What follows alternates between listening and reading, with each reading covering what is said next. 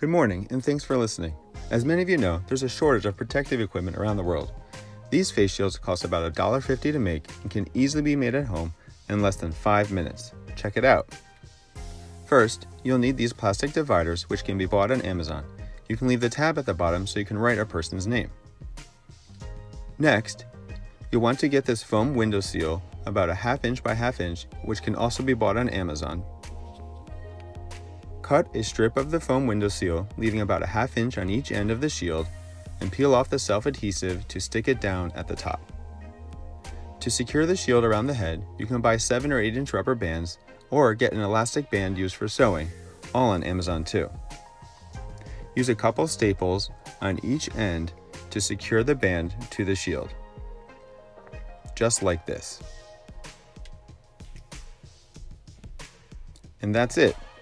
You made a face shield in less than 5 minutes for about $1.50. Stay safe, and thanks for your help.